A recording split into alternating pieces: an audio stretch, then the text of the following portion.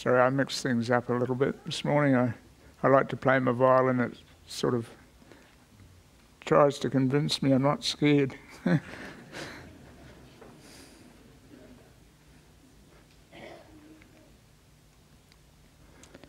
I've heard it said that the ability to pick another's brains is a sign of intelligence, and I'm not wanting to claim to any great degree of intelligence this morning, but I do want you to realise that I am picking other people's brains.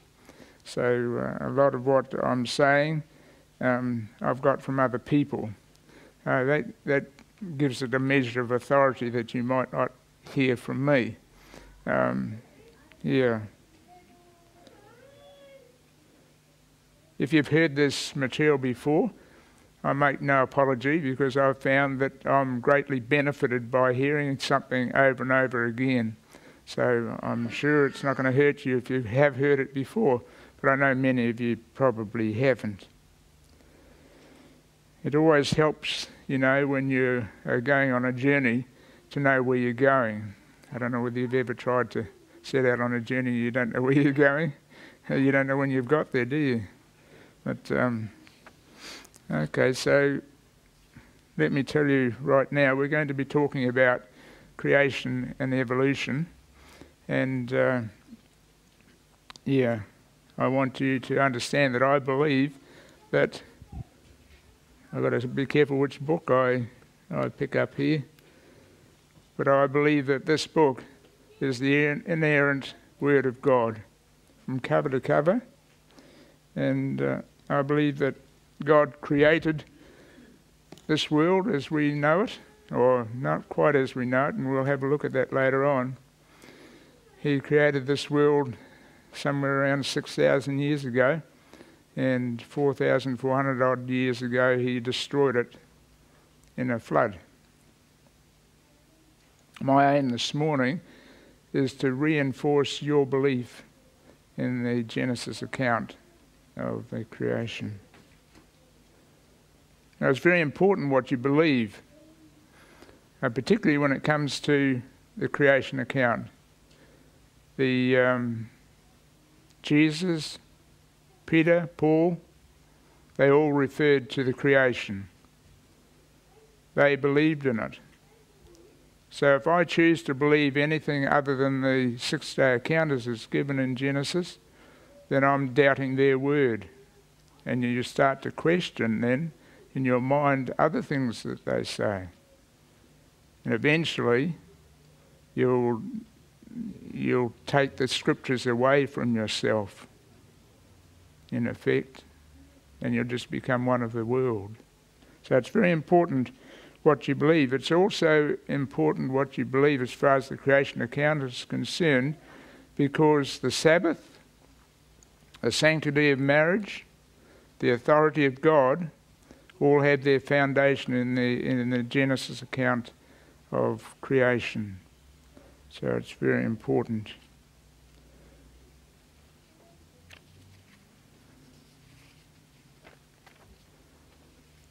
If you believe something other than the six-day account, then the Sabbath has no meaning. You'll see that in a moment. The sanctity of marriage, well, you might as well forget about that.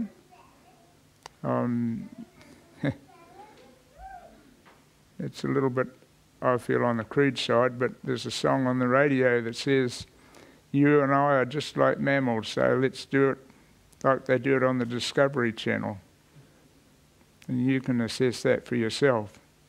It's talking about free sex. That's the result of believing in something else other than the fact that God created the world. The authority of God? God has no authority in your life. He didn't make you, so why should you be interested in him anyway? If, on the other hand, God made us, as Genesis says, and as I believe he did, he has rules for us to live by. We've broken those rules. There's a judgment to face, but Jesus has died for us. We have to decide. We've got a decision to make. as to whether we accept what Jesus has done for us. It may seem strange at first to say that I want to reinforce your belief in the Genesis account to want to talk about evolution. But that's what I'm going to do. There's probably a political ploy. You take down the opposition before you hear it in Parliament all the time. But that's what we're going to be having a look at. The reason for that is evolution speaks with such great authority. I was loaned a magazine. I was very interested because right on the front cover was a picture of something I'll mention a little bit later. And it said 70 million years ago.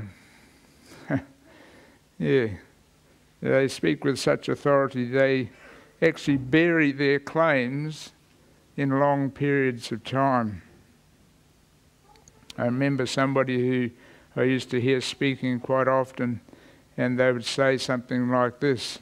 I remember it well. It was a wet afternoon, Thursday afternoon, the 5th of January 1909.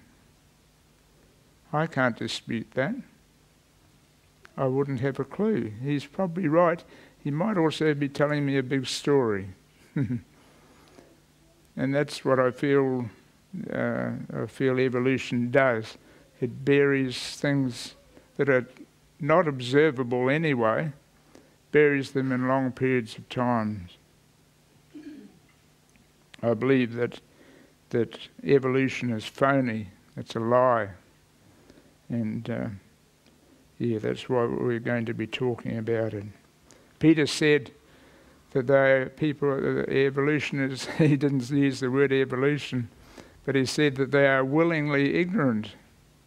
And I remember when I was researching material for this talk this morning, seeing a photograph or a short video snap of a creationist and an evolutionist who were going to an archaeological site, and the creationist was particularly interested in this one, and I've forgotten what it was, because it was supportive material for the creation point of view. And the evolutionist was standing with his back to what they were doing. He never looked once. They called for him, come and have a look at this. He chose, he was willingly ignorant. He knew the material was going to be supportive, he didn't want to see it. That's incredible. That's not science. But first of all, before we do that, I want to have a look at our Bibles. It's interesting that some of our Bibles teach error. Did you know that? Open your Bible to the Genesis account, if you've got one there.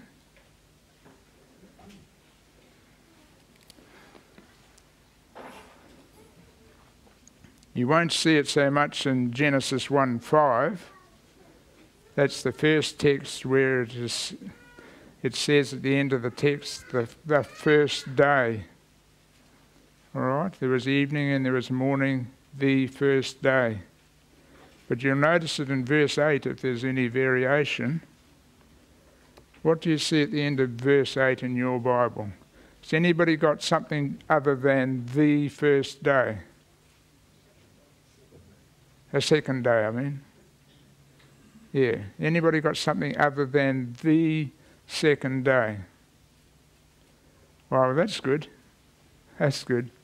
I bought myself a nice Bible, and I've held it up in here a few times and said it's a fantastic Bible. I feel disappointed in it. I've put it aside, and I've gone back to my old King James Version because of what it says. And I won't take the time to open it, but it instead of saying, it says the first day, in verse 5 it says there was evening and there was morning. The first day, it says the, very definitely. But when it comes to verse 8, it says the second day. Sorry, I've got the wrong notes in front of me. It says a second day. All right? Now you tell me, how many A days are there? How many is there? There's an infinite number, isn't there? But if it's the first day or the second day, it's a definite day. And in the original language in the Old Testament there, it's the definite article that's used. There's no question about it. And you can see what can happen if you start off with evening and morning the first day, and then the next time you say a second day, it allows for a whole lot of time in between. And some Christians have wanted to mix the Genesis account with evolution. And so they've given us the Genesis account in that form. It starts off the first day, and then it's a second day, a third day. And that allows for what they call the gap theory. There's millions or billions of years between the first day and a second day. When you get down to the end of the week, what's going to happen with the Sabbath? The Sabbath becomes a second day. It doesn't matter then what day you keep. Doesn't matter anymore. And that's why I say some Bibles actually teach error.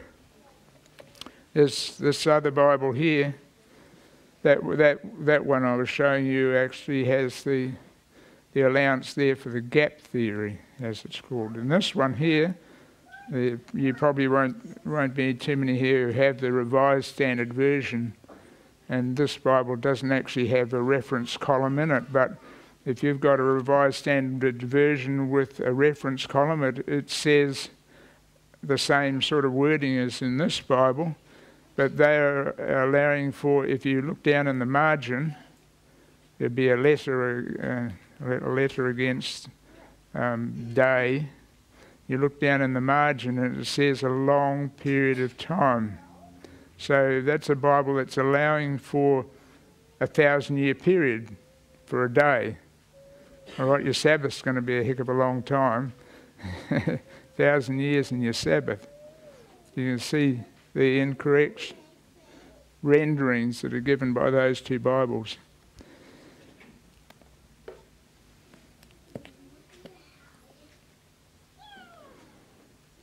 Okay, let's have a look at some of the sort of things that evolution teaches. It starts off this way. A long time ago, and that starts to sound like a fairy story, doesn't it? A long time ago. And it's a fairy story, all right? It has no ending. A long time ago. In fact, 18 to 20 billion years ago, that's a long time. 18 to 20 billion years ago, all the matter in the universe was collected into one place. It spun around and spun faster and faster and faster until it exploded. And the fragments of that heap of matter went off into space, becoming planets, suns, other worlds, our world, our moon, our sun. At first the earth was molten, a molten mass. But over a period of millions of years it gradually cooled until about 4.6 billion years ago, when it cooled down to just a rocky crust.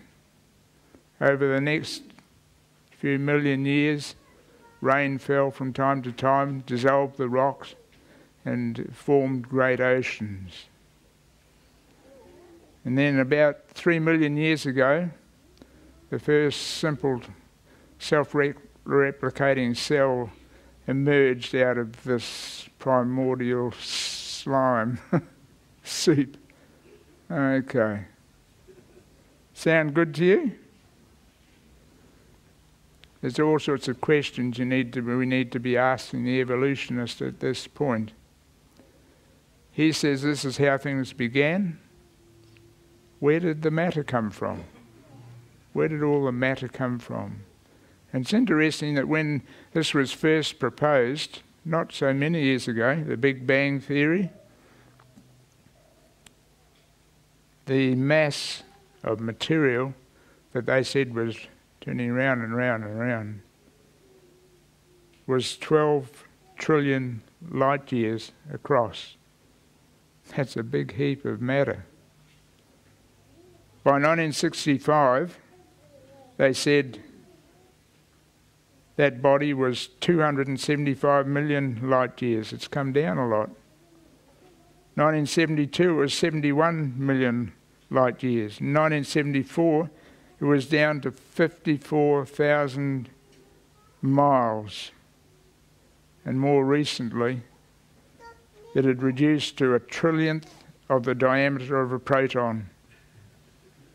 And then it didn't exist. For some people said the Big Bang didn't happen at all.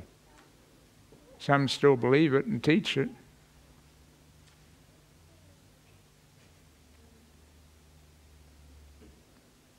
Another question to ask, and where did all the energy come from for the explosion?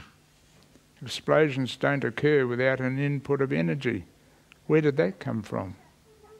They don't know. They don't know where the matter came from either. Then there's a law of the conservation of angular movement, momentum. If you've got a body that is spinning around and it spins fast enough for fragments to come off it, the fragments that come off will continue travelling away but spinning in the same direction. So if the original body is spinning in a clockwise direction, any pieces that break off it will keep spinning in a clockwise direction. The question you need to ask in evolution is, why do 2 planets spin backwards? Why do 6 moons spin backwards? They don't know. With an explosion like that, you'd expect that matter would be distributed evenly throughout space, but it's not the case. There are huge gaps in space. And then other places where planetary bodies are closer together. The Earth's surface was not molten. If you have a look in Genesis 1:2, and you've probably got your Bibles still open there, it says that the Spirit of God moved upon the face of the what? Waters. It was never a molten surface. And if there was waters, they had to be less than 100 degrees Celsius, otherwise they'd have been steam, not water. And then there is the polonium halos. Have you heard of those? Polonium halos. Polonium is a radioactive isotope and has a half-life of less than, well, half-life of a few minutes. As it decays, it leaves a halo in the granite. If the granite was molten, it won't leave the halo because its half-life is too short to wait for it to cool down. So there'd be no, and scientists have been studying for years these polonium halos that occur in granite all over the world. How did they get there? It couldn't have been a molten surface. Someone has dared to say that they got there by fiat, was the word he used. By fiat. What would that mean? Okay. Any teachers? I had to look it up in the dictionary, it's all right. The meaning of fiat is authorization, decree, order. Does that sound familiar? How did the polonium halos get into the granite? In our Bible it says, and God said, and it was so. And there was evening and morning, the day, and he said it was good. Okay? God spoke the granite into existence. And in that instance, those halos were formed.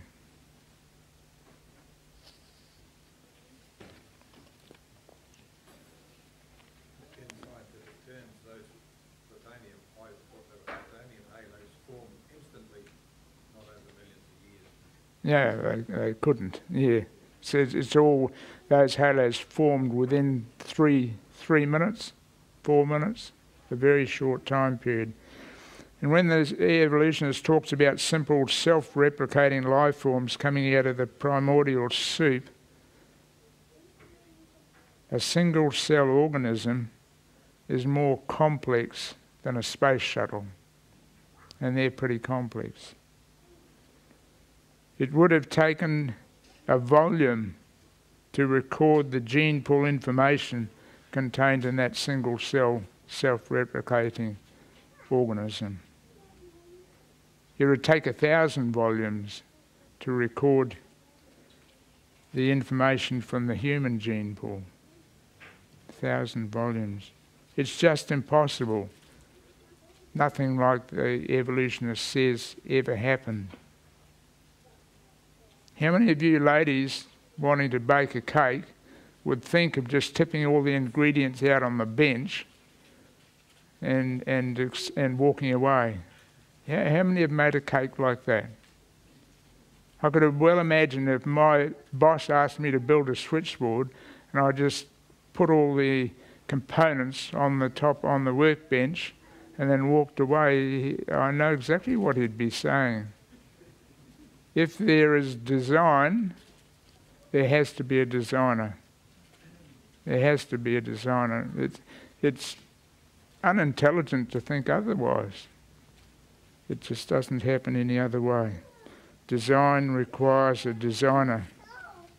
The evolutionist likes to talk about the Grand Canyon in Arizona in the United States, because in the Grand Canyon you've got the Colorado River running through the bottom of the canyon, and they say that the Colorado River has carved out the canyon over millions of years. And of course it looks pretty impressive because you've got all those layers there as well. But that's not true. It's simply not true.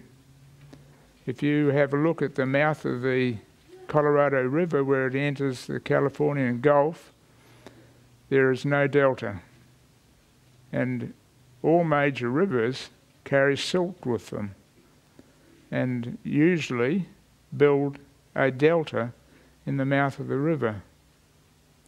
There is no delta, or there's very little delta at the mouth of the Colorado River. In fact, I was surprised when I looked it up on the internet to find that there's a lot of research and investigation going on as to how they can build up a delta, because the Colorado River has various nations who are tapping water out of it, and so there's not much left by the time it gets to the Gulf. But yeah, I was interested to find that it's just not true. The canyon is 277 miles long. It's 18 miles wide at its widest place, 4 miles wide at its narrowest, and it's 1,800 metres deep. That's quite a bit of dirt you'd have to shovel out to form the canyon. And you'd expect that that would be at the mouth of the Colorado River. It's simply not there. In fact, I don't know whether I've got the picture right in my mind, but the Colorado River actually flows in at the low end of the canyon and flows out at the high end. It's round the wrong way. For it to have carved the canyon out, it's round the wrong way. It's flowing the wrong way. And yeah, it didn't carve out the canyon. It's actually a breached dam. After the flood, there may have been a huge lake there in the hills, and something has given way with that volume of water. It's rushed out of the canyon, carrying with it all the sedimentation and leaving the layers as we see it today. It's interesting too that those layers are nice and straight. There's no indication of drainage at all. If they'd been sitting there for millions of years, you would see places where water had rained and water had drained through. They're nice and straight. There's nothing like that at all. That probably happened not a long time after the flood, but it was probably formed in a matter of a few weeks. It's a breached dam.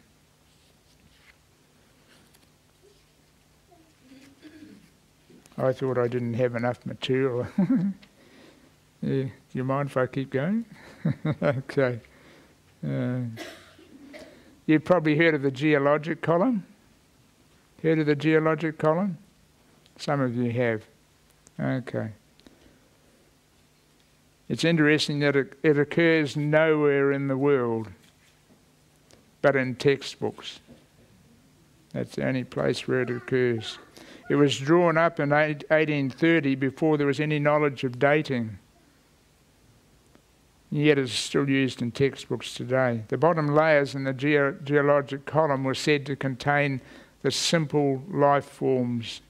And as you went further up through the geologic column, the life forms that you found in there, in the way of fossils, were of ascending order. So you'd expect to find the likes of us fossilised in the top layer. Some of the little creatures we'll show you shortly down in the bottom layers. It's simply not true. In real life it doesn't occur that way at all. The simple and the complex are most times mixed. Someone has said almost as if life began suddenly. And I'll read an interesting note about that later on. And this is just what Genesis tells us. In the beginning, God created. One moment it wasn't there, the next moment it was. It's exactly what we see. For in 6 days the Lord made heaven and earth, the sea, and all that in them is. I must mention this. There are variations that occur in nature that are mistakenly referred to by evolutionists as microevolution. See, you've got microevolution and you've got macroevolution. Macroevolution is when you see a dog evolve into a horse, for example, which has never happened. And you won't ever see it. It will never happen. That's macroevolution. But microevolution is talking about variations that occur within a kind. Okay, and we see it in particular with dogs. There's a huge variety of dogs, thousands of different dogs. But they're all of one kind, and the variation that you see, the differences that you see are only variations. A dog will never become a horse. Genesis 1:24 and 25 says, "And God said, let the earth bring forth a living creature after his kind." The evolutionist has been looking ever since Darwin and his cronies first thought about these things. They've been looking for missing links. They've been looking for links between one kind and another kind. They've not found it. Any variations that occur within a species always result in a loss of genetic information. A variation never results in a gain of genetic information. In other words, and this might be a bad example, you are most unlikely to be able to breed a Great Dane from a Chihuahua. The genetic information required to do that is no longer available. It has been lost. A leading evolutionist, and I was very interested in this, has said that the only way evolution can work is for a favourable variation to occur, followed by selective breeding. And in view of the fact that variations almost always result in a loss of genetic information, any advancement is impossible. Evolution never has and never will happen. Charles Darwin himself said, if my theory is right, intermediate life forms will be found. And in his later life he bemoaned the fact that they hadn't. And yet they still go on teaching it. Some modern evolutionists have conceded that they don't have any fossilised remains of ape men. That's the missing link. They don't have any fossilised remains of ape men, although they've been teaching for many years that they do. All they have is fossilised remains of extinct apes or fossilised remains of extinct humans. I want to leave evolution now and show you something a bit more interesting. I see some of you going to sleep. We want to have a look at some fossils. The children could try this out. Could one of the children tell me what that is? Most of the ones that, yeah. Scorpion. It is. Try the next one. What's that?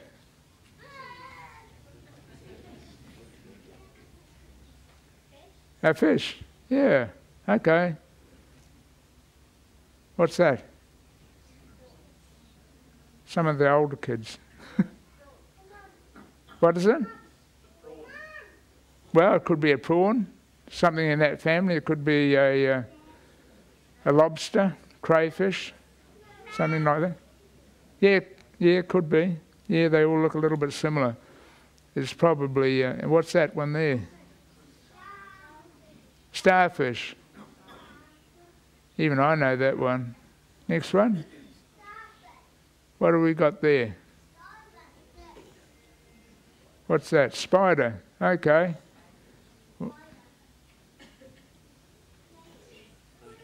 Snake? Somebody say a snake? Yeah. Keep going. We might have to reduce these, Bill. What's that one? It's a fish, isn't it? What's that? Dragonfly. Yeah. Okay, what's that? That's a finger, a fossilised finger. Okay, that's another dragonfly. What's that? That's a fossilised tree. It's not quite so easy to see, but that's what it is. That's an interesting one. Bill pointed this out to me. Is that one that's been cut, Bill? Not that one. We'll come to that. Okay, these are trees, fossilised trees. What have we got there? Sorry? A fern, yeah. It's a fern of some sort. That's another tree. Trees. Yeah, that's an interesting one. You see the tree's actually been cut and laid down, and it's been fossilised. Now, you have to recognise that fossilisation can, under certain circumstances, occur in a very short period of time. It doesn't necessarily take a long period, so yeah, I can't categorically say that that was there in the time of the flood. Yeah, see the footprint? I'll tell you the size of them in a little while. No fern. Okay, we might leave it there, Bill. How did you know what these were?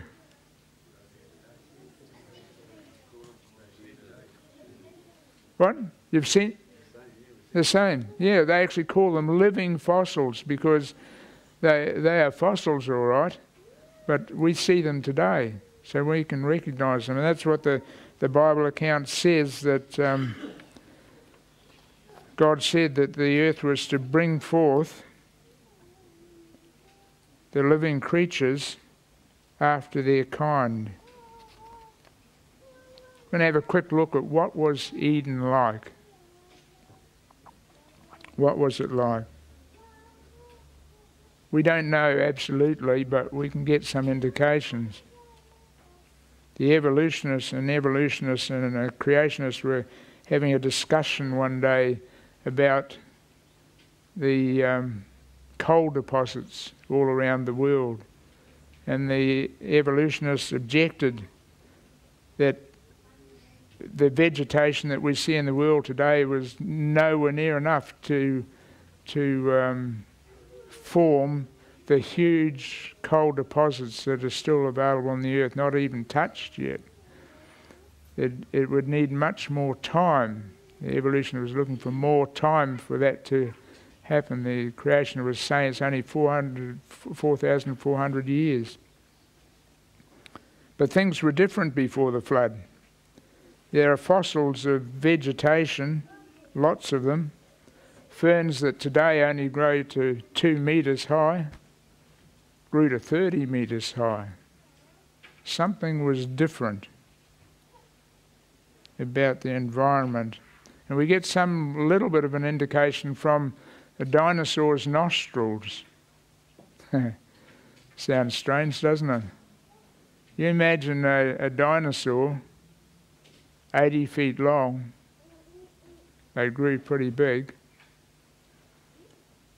nostrils the size of a horse. Poor dinosaur, he's just about going to burn his nasal passages out trying to get sufficient oxygen into his lungs for a creature that size with nostrils only that big. That's if the dinosaur was living in today's in our environment today, and this may be a reason why there wasn't as many dinosaurs after the flood as before. They died out. In the Bible account, it says that God created a firmament separating the water under the firmament from the water above the firmament. So apparently there was water all around. It may even have been a shell of ice all around our Earth's environment. Whichever way it was, if it was water or if it was ice, it would have created increased air pressure. Maybe even an air pressure of double what we have today. And this would have made it easier for the dinosaur to breathe, because he had the assistance of the extra air pressure to get the amount of air that he required. Let's have a look at that one of those blocks of resin, Bill.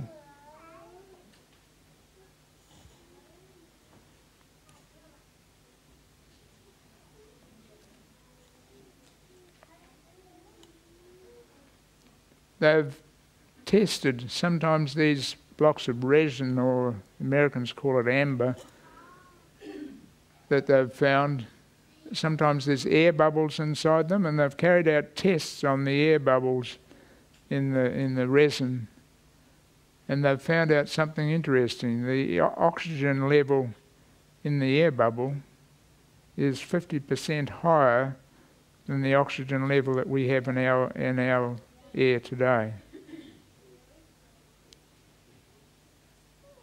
This sort of thing, 50% more oxygen and double the air pressure, would have created what they call hyperbaric conditions in the atmosphere before the flood. We use hyperbaric chambers in modern medicine to treat some conditions. I've seen my wife locked away in a hyperbaric chamber where the oxygen levels were increased, and they simulated an air pressure of 7 meters under the water or something like that. Yeah, and it worked. Somebody tried to grow cherry tomatoes in this sort of atmosphere. They simulated the atmosphere before the flood, 50% more oxygen, double the air pressure. They had to alter the building as the plant grew. It just grew too big. They had to change, I think they changed the building design a little bit, a couple of times during the life of the plant. Admittedly, it was a cherry tomato. Ultimately, in the end, they had picked 15,000 tomatoes off the plant. 15,000. And the size cherry tomatoes, probably not a lot bigger than your thumbnail, eh? I don't want to exaggerate, so I'm going to tell you that they were tennis ball size. But I seem to recall that I heard baseball. 15,000 tomatoes off the plant, and that size. That was a plant in an atmosphere simulating what it was like prior to the flood. I was amazed, and this shows the length that the evolutionist will go to hide evidence that he doesn't want to see. I always wondered why I never heard about human skeletons or human fossils. The reason why, because they were spirited away when they were found into museums, the back rooms of museums. Because if you're looking for intermediary forms, life forms that indicated that we grew from an ape, you're not going to want these perfect specimens of humans. You don't want to have them round, so they were spirited away. But there were human fossils and skeletons 3 to 5 meters high. And there's more than one of them. There's a number of them that have been found. There was one that was even a little bit bigger than that. Human jawbone that you could put your head inside and still have room to move your head. That's quite large. Footprints. Mum going to buy shoes for the kids for school. Footprints 400 to 500 millimeters long. You saw that. I might have told you. What's that one there, Bill? That's a footprint. I told you it was a tree before. You can see the toe prints up the top. Yeah, I told you a wrong story there. Footprints 400 to 500 millimeters long. Strides, because they've found footsteps like this, strides 2 meters long. You try doing that. Try doing that. These were big people. Big people. And it's interesting that the footsteps, human footsteps, have been found in dinosaur footsteps. It was very convenient if the ground is a bit soft, you walk where the big dinosaurs already walked. So the footsteps were actually in the footprint of the dinosaur. Okay. Genesis 6:4 says there were giants in those days. And even after the floods, this gene was still there because we have the Og, who was king of Bashan. His bed was over 4 meters long and 2 meters wide. And that's working on the basis of the length of our arms today. That was the cubit from your elbow to the tip of your fingers. If they were bigger people, then they would have a different measurement again. So, yeah, it might have been much bigger than that. We could sleep top and tail in his bed without our feet ever touching. God said, "Let us make man in our image." Back then, I don't think they were the weeds we are today. Oh, sorry, I shouldn't say that of you. I think they're much bigger. With that environment, their blood plasma would have been saturated with oxygen. They would be able to run and not tire. Noah's sons, Bill, they had no log handling equipment, but I'm sure they coped all right because they were big guys. They wouldn't have had too much trouble handling the equipment. Can you imagine cockroaches 1/2 meter long? I don't like cockroaches. I don't like that one. God must have had some purpose for them. But cockroaches 1/2 meter long. Dragonflies, 1.2 meters wingspan. That's a 4-foot wingspan. That's a big dragonfly. Kangaroos, 3 meters tall. Beavers, 2.5 meters long. Sharks' teeth, well, we don't see too many fossils of sharks because they don't have a skeleton like other fish do. So all we see of sharks is their teeth predominantly. But they've discovered teeth, and they're not a few, a lot of them, that are so big the shark would have had to have been something like 80 feet long, 25 meters long. They're big because they just kept growing and growing.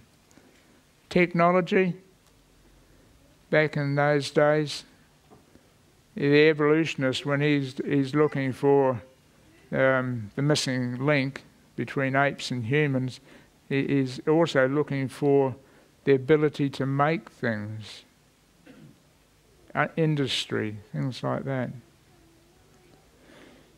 These are the sort of things that have been pulled out of coal seams. Okay? Gold chain, fine gold chain. Iron mug, iron pot, bronze bell.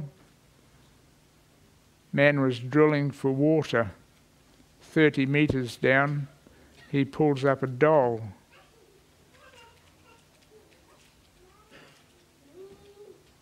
In Genesis 4 and verse 22, it refers to a man by the name of Tubal-Cain.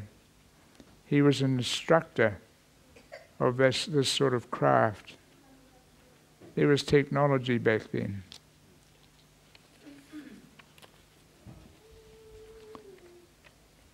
I believe that by him were all things created that are in heaven and that are in earth, visible and invisible. There is nothing too hard for him. I believe also that he's going to create new heavens and a new earth. Behold, I create new heavens and a new earth. And as it is written, eye hath not seen, nor ear heard, neither have entered into the heart of man the things which God hath prepared for them that love him. I would invite you to stand for our last hymn.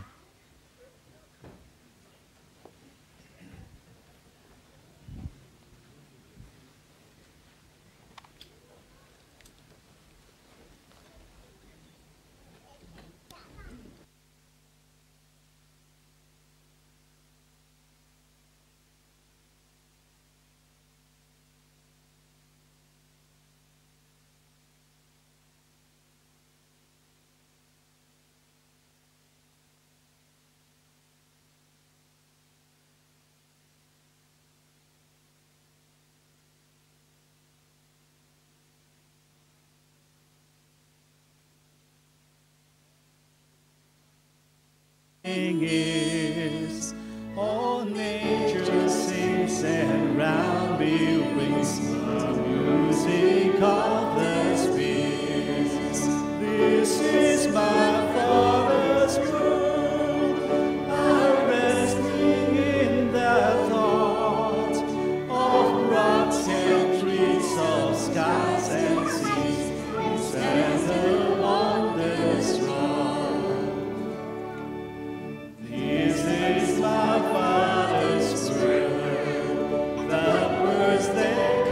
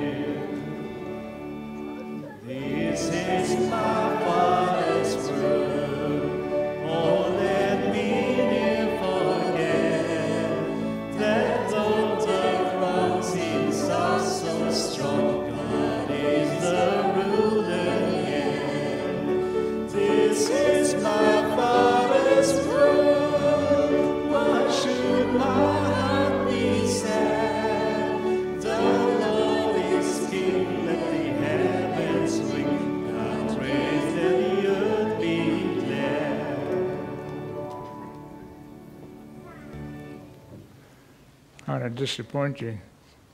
Just sit down for a moment. I just realised while we were singing there, I turned over a page. Too many. And I'd like to tell you this. And Bill went to the trouble of getting it for me, so I'd like to tell you this. It won't take very long. Could we have a trilobite, please, Bill? That's a trilobite. They change a little bit as they get older. He's an interesting creature. He's made people think a lot. What's special about the trilobite? His eyes. He's got amazing eyes. Absolutely incredible.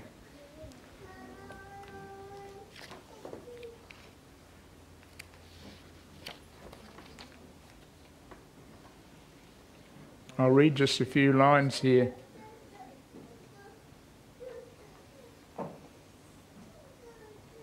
It says here, it is well known, this is a creationist writing, so he's being a little bit sarcastic.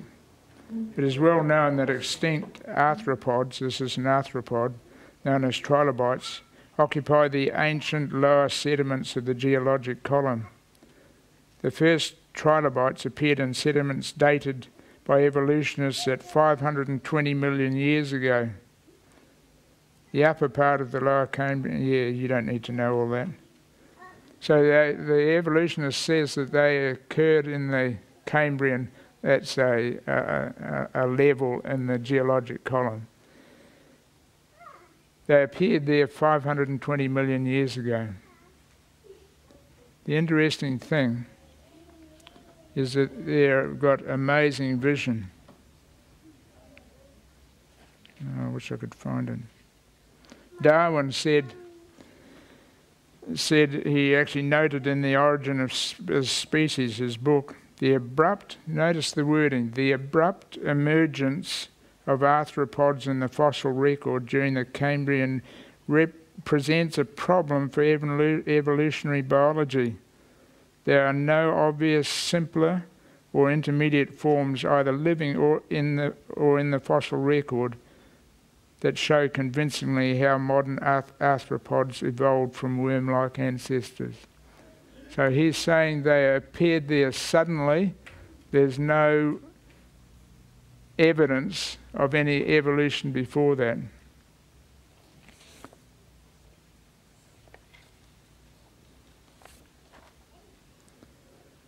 The trilobite in his eyes has lenses. They're glass-like lenses, similar to glasses. Different material, but they're actually glass-like lenses. If he had one lens in his eye, it would make it difficult for him to be able to focus on lengthwise. You'd only see a certain distance. He doesn't have one lens, he actually has a double lens. The second lens is to correct the problem that occurs if you've only got one. All right? I'm trying to explain it in my words anyway. This creature has got vision which is very much like what I've got on. In fact, one of you listen to this, the shapes of some trilobite lenses in fact match those derived by optical scientists over 300 million years later. That's incredible, isn't it? I find that absolutely incredible that they would believe something like that. In actual fact, I had a statement. No, I can't find it. No, I don't want to keep you from your lunch. But I had a statement there that by an evolutionist, and he said that the trilobite must have had knowledge of this law and this law and this formula.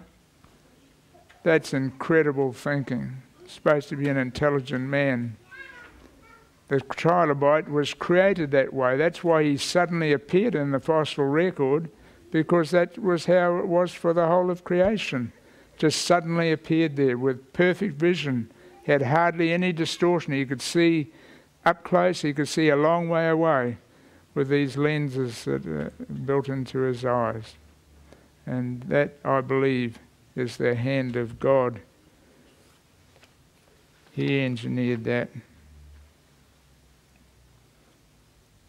And I'm going to just finish this off. I haven't gone that much over that time.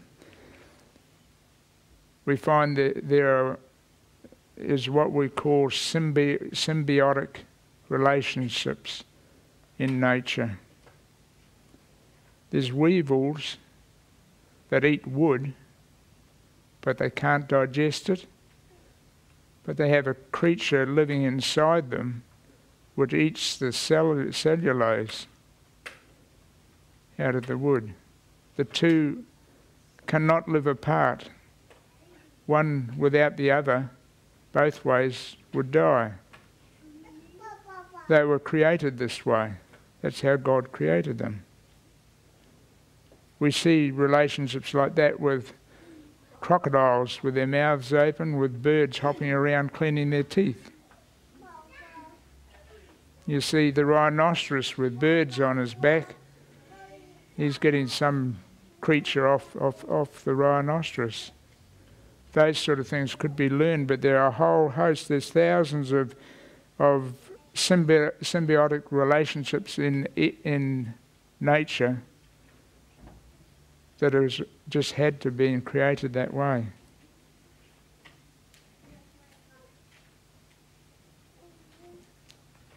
I'll leave you there. Just bow our heads in prayer a moment. Our Father in heaven, Lord, we thank you that you've revealed to us yourself in your word. But not only there, Father, you've revealed yourself to us in nature. And we thank you for the fact that we can see the work of your hand there. And we thank you, Father, that you are coming back soon. And you're going to take us home to heaven. You're going to build a new earth. We want to see that. And we want to be ready for that day. We pray in Jesus' name. Amen.